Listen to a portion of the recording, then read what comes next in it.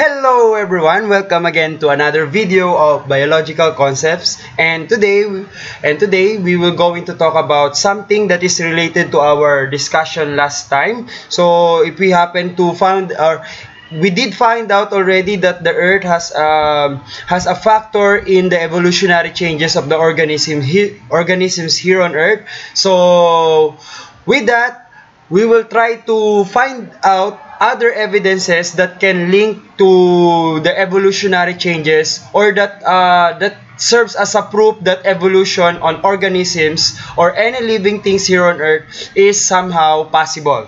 Alright, so with that, we will now discuss on this lesson the evidences of evolution. Let's get started. Alright, so what do you mean by evidence? Evidence is the available body of facts or information indicating whether the belief or proposition is true or valid. So in this particular lesson, we will try to find out if really Charles Darwin, if his idea about evolution is really true. So aside on how the earth affects the evolutionary changes of the organisms here on earth, we will try to look for other proof of evolution that is stated by Charles Darwin on his theory of evolution. Alright, so let's start. Alright, so these are the evidences of evolution that we will going to discuss in this particular lesson. So the first one is biogeography, followed by the comparative anatomy, followed by comparative embryology and molecular biology. How are these evidences be able to link to the evolutionary changes of the organisms? Alright, so can we use this, or the question that we have right here before we go to the next slide, can we use these evidences to truly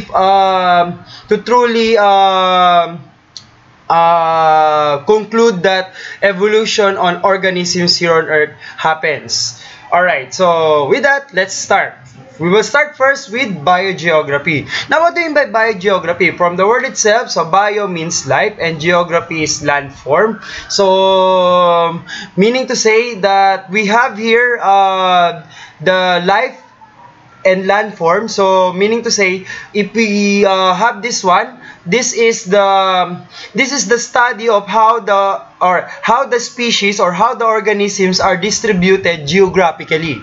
Alright, so meaning to say, each and every places here on earth, how are these organisms are distributed geographically. Alright, so let's start. So this particular evidence is in connection with the formation of the earth. Why? It's because of one thing. Because earth has something to do with the distribution of these organisms around this, or on all places on this planet. So why? It's because of one thing, the tectonic plates action. Alright, so and including the earthquakes, the mountain formation, volcanic eruption, so on and so forth. So these particular factors which leads to the earth or the formation of the 7 continents that we know, so led to somehow affect also somehow the organisms that live on this certain land area or places that we have right here. So that is the reason why that organisms are distributed or scattered around this planet. Alright, so we have here some examples of organism based on biogeography. Now, what we have right here is some of the flightless birds, alright, that are found in each and every continent that we have right here.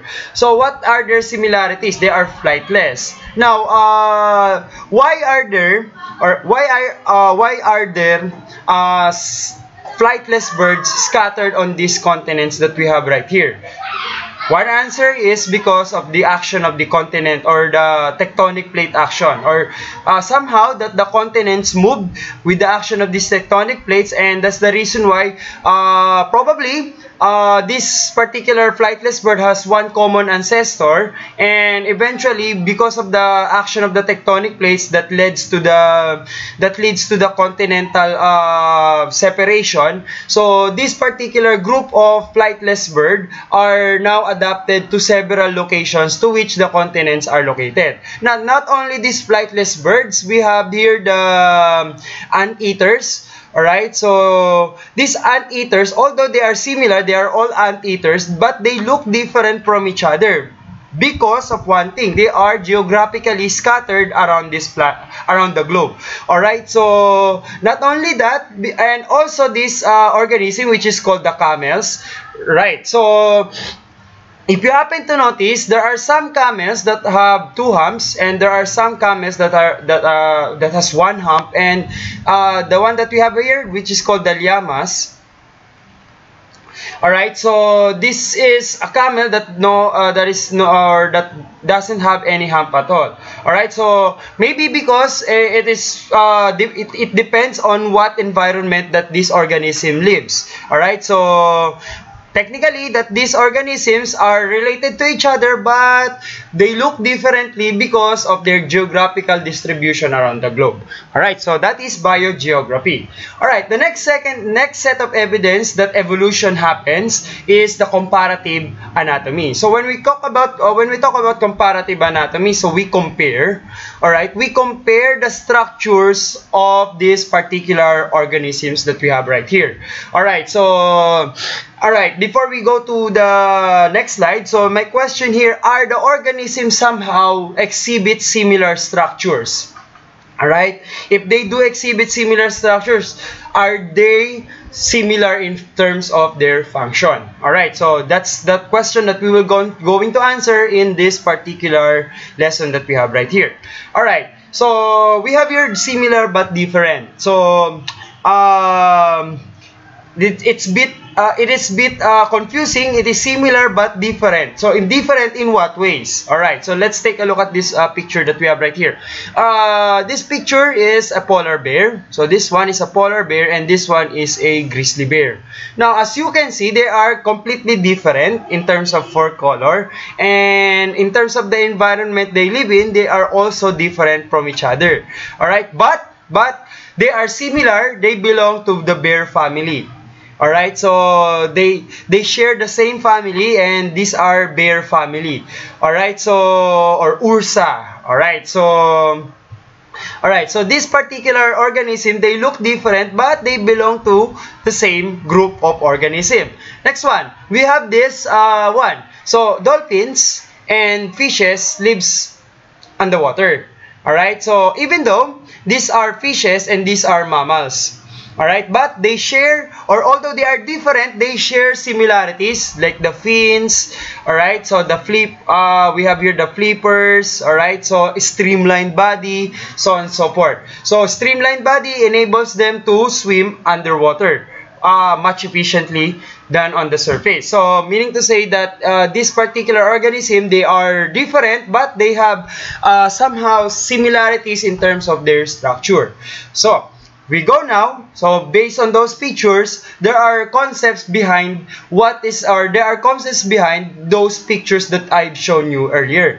Alright, so we have those structures, one which is called analogous structure. So when we call a structure or a body structure analogous, these are features of different species that are similar in function but not necessarily in structure, and which do not derive from common ancestral features, and which evolve in response to the similar environmental challenge. All right.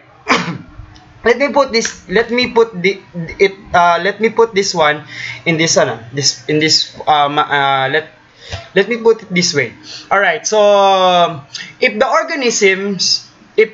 we have two organisms of different species, but they live in a similar environment. So what happens? Whatever environment, all right, whatever environmental challenge they live in, they tend to develop this certain structure, which not necessarily the same in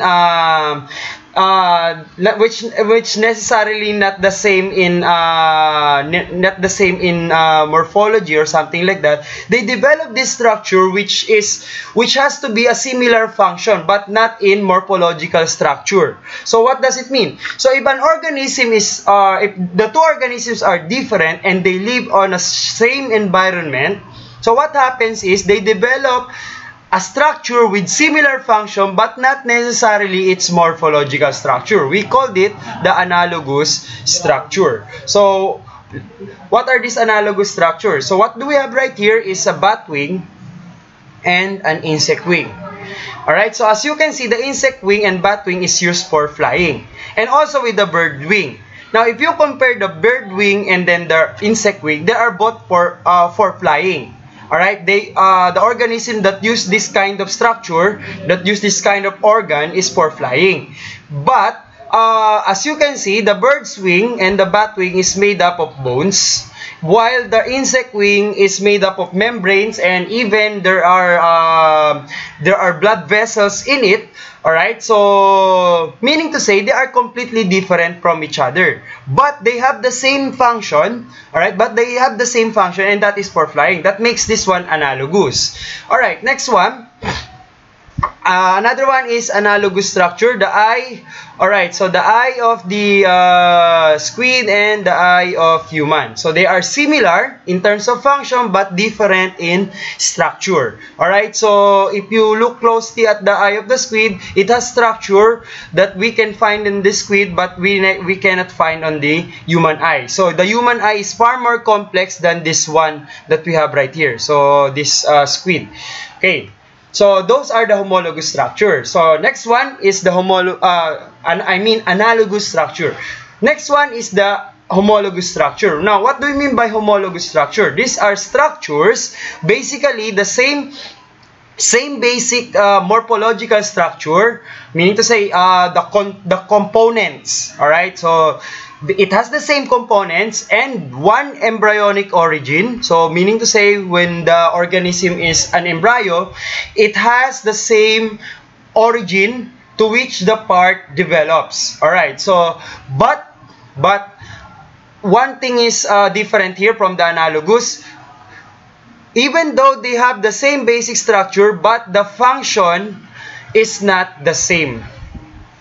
Alright? So, the use of that particular organ is not the same. So, is that possible? Yes. We have it right here. So, one of the example here of the example of homologous structure is the hands of primates. So, tarsiers, gibbons, chimpanzee, and humans, as you can see, they have a similar structure, but excuse me, they have similar structure but completely different. To what purpose are they using this one? So the human hand is for the purpose of human hand is for I think for everything. All right, so the gibbon is for climbing up trees. And the other one, the chimpanzee, is for climbing trees and for walking on land. Alright, next one, the tarsier is for attaching themselves firmly on the treetops. Alright, so meaning to say they have different function, but the bone structure of this particular organ are the same. Alright, next one. We have here the wings of the insect. Alright, so different insect group. So we have the Diptera, Lepidoptera, and Coleoptera. So they have membranous wings. Alright, they have membranous wings, and probably they share common ancestor, and probably that their ancestors are four-winged ancestor, and also has membranous wings. Alright, so they have the same function. Alright, so they have the same structure, but basically they have different functions after all. Alright, so next one. Okay, so we have the limbs of animals. So we have human limbs, cat limbs, we have whale flippers, and bat's wing. Alright, so as you can see, they are made up of bone structure, but this bone structure, whether you believe it or not, they are the same. Alright, so they are the same. We have the radius, the ulna over here. Alright, so the radius and ulna are seen on all organisms that we have right here. Alright, so, and also the tarsals, the one that makes up the bones in the fingers. Alright, so the tarsals are also the same on all organisms. So what does it mean? It has the same structure but different function. Why different? Because the cat is used for walking, and the human limbs is used for whatever purposes that the hand use, that our hands is used. Next one, this is for the bat is for flying, and the whale is for swimming. Alright, so basically they have different function. Alright, next one. Alright, so if you group them together, so we have the dragonfly, the bird, the penguin, and the seal over here. So let's start first with the dragonfly and the bird's wing. So the bird's wing is not homologous due to the differences in structure, but they are analogous. Why analogous? Because they have the same function. Alright, let's go to bird's wing and penguin's flipper. Alright, they are homologous because they are made up of bones. Okay, they are made up of bones. Basically, they make up the same components. But it is analogous due to the idea that the the penguin's flipper is for swimming and this one is for flying. Now, let's take a look at this two together, the penguin and the seal. So they have homologous structure, which is the flipper for swimming, and also they have the same structure. These flippers have the same structure, and also it has the same purpose. Alright, it has the same purpose. That makes it analogous to each other. So it is for swimming. Alright, so next one. The seal's flippers are not analogous to the wings of dragonfly and also not homologous due to the idea that this one is made up of bones and this one is made up of membrane. Alright, so that is the evolution by structures. And not only that, we include the other one here, which is called the vestigial structure. Now, these structures that is somehow these are lost on all of its original function in organism through evolution.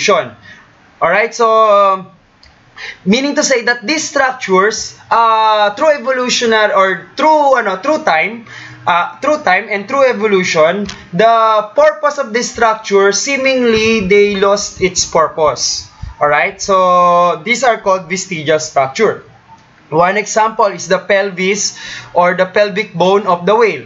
So, as you know, that the whale doesn't walk on land anymore. So, when will they or where will they use this one? So, if they are living on the water. So, basically, this pelvic bone is mostly seen on land animals like the giraffe, like the zebra, and so on and so forth. But in whales, it is now a vestigial structure, which means it has no purpose at all because of its environment that they live in. Next, alright, so that is evolution by structure. So there are different types of evolution by structure. So how do these structures evolve, or how do these structures came to be? Alright, so probably we have here the convergent evolution. So one type of evolution is called the convergent evolution. So this is the acquisition of same biological trait through unrelated lineages. For example, alright, so for example that we have right here, an organism A and organism T, which is not related to each other, but they share something, probably a body part. Alright, so let's use a body part. So they share something, and that is similar body part. Similar body part. Alright, so meaning to say that they have homologous or they have analogous structure, but they are completely different from each other. Alright, so they are completely different from each other. Example of this is the dragonfly and the bird. Alright, so the bird has wings and dragonfly has wings, although they are different organisms. Alright, next one. Alright, what we have right here is the comparison between wolf and Tasmanian tiger. Alright, so the one that we have right here. So this is the bone of that Tasmanian tiger. So as you can see, if I didn't identify the organism that makes up this bone, you cannot identify or you cannot say that these are a completely same organism. So you can say that they are similar. Alright, so they are similar to each other. So based on how the structures are arranged, respectively. Alright, next one. Alright, so this is the Tasmanian tiger. And yeah, okay. Next one, we have the koala and humans. Yeah. Alright, so koalas are mammals and also humans. Alright, or humans are also mammals. But we are completely unrelated from each other. Alright, so we are completely unrelated from each other, but we say we share same characteristics, and these are having mammary glands and being warm-blooded somehow. Alright, next one. Alright, so the duck-billed platypus and the bird. Alright, so the duck-billed platypus is different from the bird because this is a bird and this is a mammal. Alright, so but they share same trait, and that is that the platypus is an egg-laying mammal, and also the bird is an egg-laying organism. Alright, so they share the same characteristic. Next one, the bird and the reptile. Alright, so reptile and birds are different from each other, but they share one characteristic, and that is the presence of scales on every body parts that we have right here. So the presence of these scales indicates that they both have the same trait, but they differ in terms of lineages. Alright, that is the convergent evolution. Next one, another one is the giant pangolin and some anteaters that are scattered around the globe. So they share the same characteristics of being an anteater, or having a structure that has the ability to eat ants and termites and some sort, and they become different, or their lineages are different. So as you can see in their characteristics or physical characteristics, they are completely different from each other. Next one, some plants also exhibits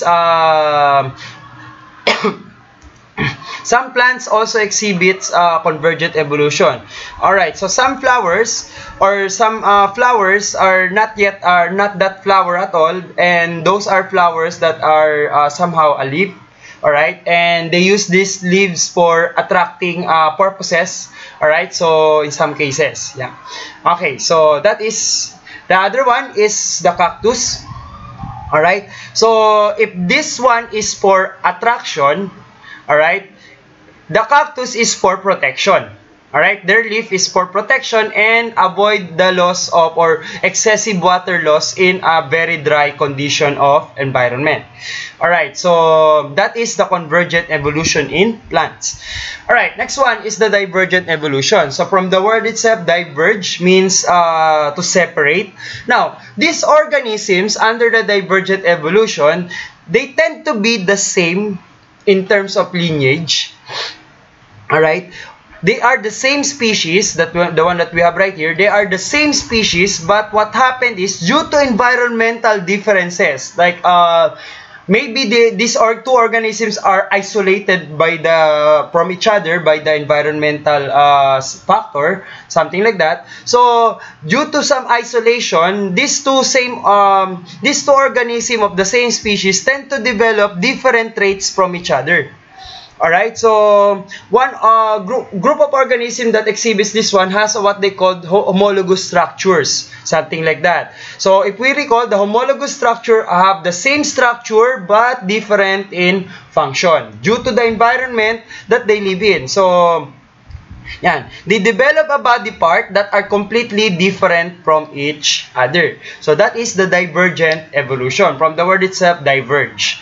Alright, so what we have right here, this is the development of different colored butterflies that we have right here. So for different purposes at all. So that's the reason why butterflies develop into different colors. As you notice, the butterflies that you observe are in different colors. All right, not all butterflies have the same colors of their wings. Yeah. All right, next one. Okay, so what we have right here are examples of mammals, but the thing here is this is the counterpart of placental to the Australian marsupial. So the Australian marsupials, although they are mammals, they are both mammals, yan. So they are both mammals, but they differ in how their reproductive system are arranged. Alright, so the one that we have right here on this side, these are placental mammals, meaning to say that these mammals tend to give birth on a live young. Alright, so they tend to develop inside the body. The young develops inside the body, while on the marsupials, it develops outside the body, and all of these organisms have what they call pouches on their body. Alright, so they have pouches. While on the other one, they don't have any pouches at all. Instead, they have placenta. So that's the difference. So this is a classic example of a divergent evolution in action. Alright, so for example, the mouse right here. We have placental mouse. And also, we have marsupial mouse. So, this mouse has a pouch similar to a kangaroo. Alright, so, and the mouse that we have right here, which has placenta, and it allows the young to be developed inside the body. Alright, next one. Alright, so the birds. Alright, so the finches Darwin observed in the Galapagos Islands. Although they are all finches, but they have different beaks on each that they have on their body. So for different purposes. For example, they eat seeds, they eat flowers, they eat insects, and so on and so forth. Alright, so I repeat, so they are all finches, but they differ only by the beaks that they have on their body. Alright, next one. There we go. So the finches that we are talking about earlier. So these are the finches that Darwin observed in his voyage in the Galapagos Island. Alright, next one. Alright, so we have the third and last type of evolution, which is called the parallel evolution. Alright, so this is a type of evolution in which the development of similar trait, alright, in different but not closely related species, but descending from the same ancestor. Alright, so meaning to say, they have, or these two have the same ancestor. This is their ancestor, but alright, so they are not closely related to each other. So these two organisms are not closely related to each other, but as they develop, as they evolve, they tend to have similar traits. Alright, so meaning to say different organism, but they have similar traits. Alright, so different organism but not closely related. That is how parallel evolution works. So what do we have right here? So to give you a better perspective of how parallel evolution works. Alright, so another one, again, another example, we have the butterfly. Alright, so the butterfly's wing have coloration, or sabi na natin, or we call it the pigmentation. Alright, so the pigmentation of these wings are seen on all butterflies, but they differ in just the design of how the pigment is done in those wings that we have right here. But definitely they have pigmentations, or that's the one that makes this one look similar from each other. All right, next one. We have here the egg-laying mammals. All right, so these are egg-laying mammals, but they are not closely related to each other. This is a spiny echidna. All right, this is a hedgehog. All right, this is a porcupine, and this is a hedgehog. Alright, so as you can see, alright, so the echidna is an egg-laying mammal. Alright, so the hedgehog is a marsupial, and the other one, the porcupine, is a placental. Alright, they are not closely related to each other, but they develop similar traits, and that is the presence of spines all around their body. So this is a classic example of a parallel evolution. Next one.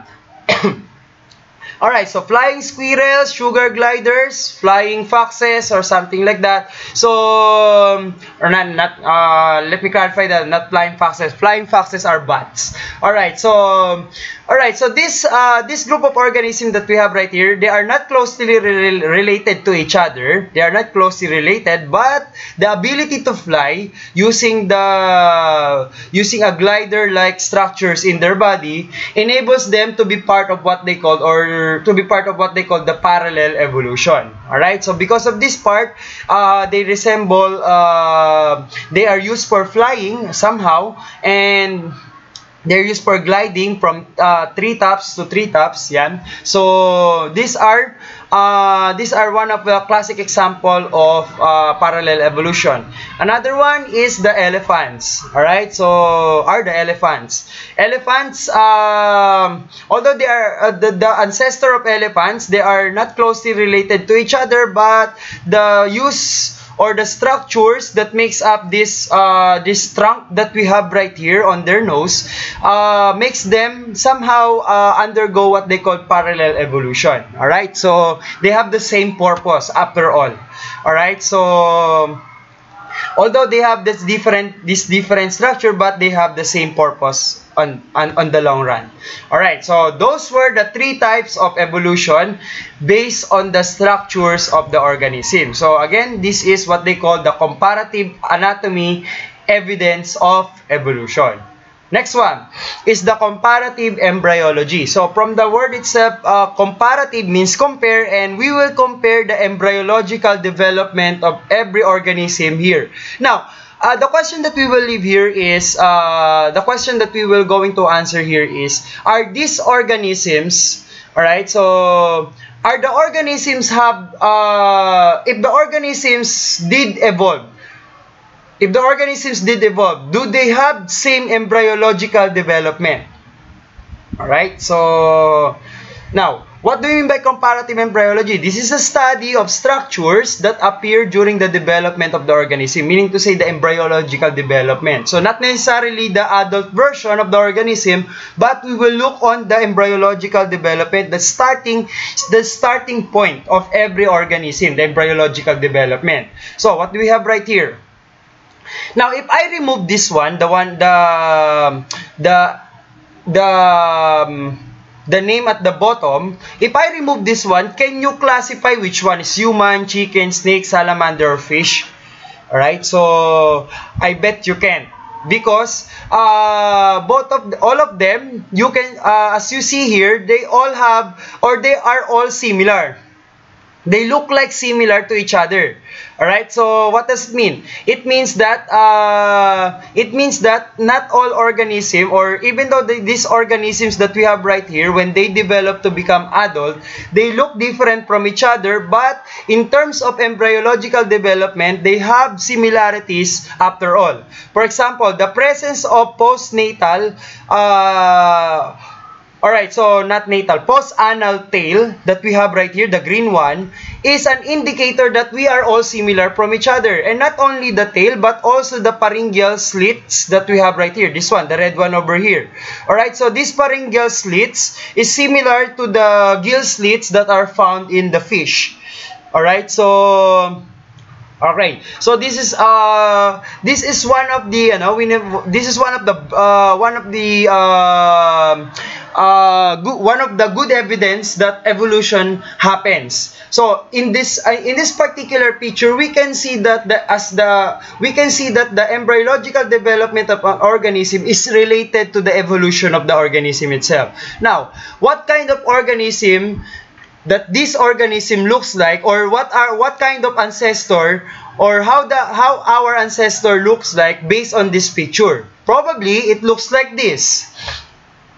Alright, so it has pharyngeal gill slits and we have post-anal tail. Alright, so as you can see, this one is similar to this one. Alright, so basically this is a lancelet. Alright, so this is a freshwater organism. Alright, so this is a freshwater organism and this is its post-anal tail, and the gill slits are somehow located here.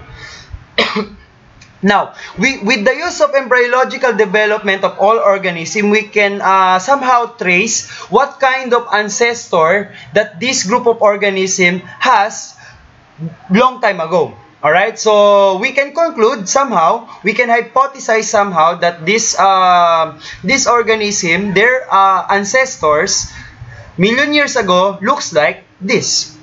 Alright, so basically this is the statement that we got from some evolutionary biologists, that we all came from fishes, which is literally true because we have gill slits. The one that we have right here, we have gill slits and we have tail. Alright, so basically we all came from fishes. So This is the comparative embryological development evidence of evolution. Alright, so next one. The fourth and final evidence of evolution, which is called the molecular biology evidence, or biological or molecular biology, or evidences in molecular biology of the organism. So what do we study here, or what do we do here? Now, how can we use this one as an evidence? We can use the DNA itself because of the discovery of DNA, by James Watson and Francis Crick. Now, we can now find out that if evolution can be possible through time on an organism. Alright, so with the use of the DNA and the ability of the DNA to create protein, we can study the molecular basis of genes and gene expression to find out if evolution is possible. Alright, let's see if that is possible with this particular section. Alright, so let's have the question here. What percent of genes do you share? Now, during the 1990s, alright, so during the 90s, there is a monumental achievement, or there's a monumental project which is done by humans, and that is the Human Genome Project. Now, what is the project all about? This is to map out all the possible genes that are found in each and every organisms here on the planet. And scientists found out that humans have only 20,000 genes. Alright? Humans have 20,000 genes, and in some plants, they have 100,000 more than the humans. Alright, so meaning to say, humans are not unique after all. Alright, so in terms of number of genes, in terms of number of DNA coding or DNA coding, in terms of protein coding DNA, we are less than those other animals or other plants or other organisms here on the planet. Alright, so in terms of this question, so how does molecular biology be able to answer if evolution happens on an organism? Now, let's answer this question. Alright, in humans, we share, on a dandelion, we share 18% of our genes. So meaning to say, 18% of dandelion's genes is similar to our genes, 18%. So the rest that is remaining is not the same anymore. Next one, the yeast share some characteristics of genes on our body, 26%. So the rest is not the same anymore. The fruit fly has 44, the mouse has 92. So meaning to say, the mouse, we only have 8% difference between us and the mouse. And the chimpanzee, alright, so the chimpanzee has 98% difference in terms or similarity with our genes. So, meaning to say, we are just 2% different from them. Alright, and that 2% makes us, the one that makes us human. Okay, so, so how did they know this? Alright, so, geneticists know this one because of DNA, basically. Without the DNA, without the idea of the presence of the DNA, we cannot be able to identify these things that we have right here. Alright, so now, aside from that, alright, so aside from that, we have also the